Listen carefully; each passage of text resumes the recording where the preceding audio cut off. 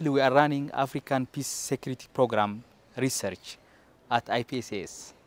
The research program focuses on African solutions to African problems, which is based on the 2009 Tripoli Declaration of the AU Summit. Accordingly now, we are running applied research in Somalia, South Sudan, and DRC. The applied research in Somalia aims to develop long-term security strategy to Somalia.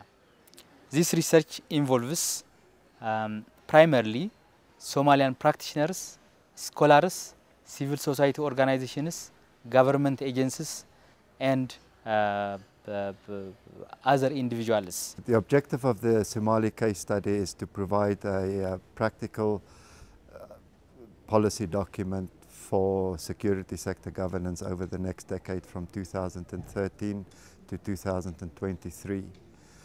Over the next 2 years, we will do research mainly through conferences with Somali stakeholders, of which we have identified so far the Somaliland Experts Group and a women's group with whom we will engage until the end of 2011.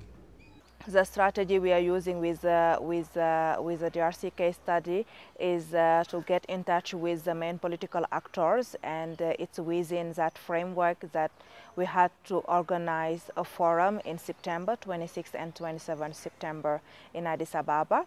The forum was about giving a discussion platform to the main political actors of the DRC political scene. All the parties that have candidate to the presidentials were represented, as well as the National Electoral Commission, as well as some civil society organizations, and some religious representatives, as they constitute one of the main groups that matters in terms of elections in the DRC. As part of IPSS's research program on African solutions on peace and security, we will develop a proposal to study the long-term security governance in southern Sudan. It's a very important proposal for the new government, since security is still on top of its agenda, and the government feel that they need both short and longer-term solutions that are adequate and do take into account the situation on the ground. The Peace Commission recently organized a workshop that was attended by ministers, state governors, and the Vice President on this issue. As a first result, IPSS will look into holding a women's workshop that will have security governance as its agenda.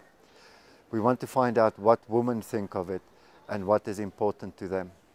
Also, the workshop will be held to develop ways of involving women in the research program, many of whom are illiterate, and they find it more difficult both to attend workshops and to speak in public.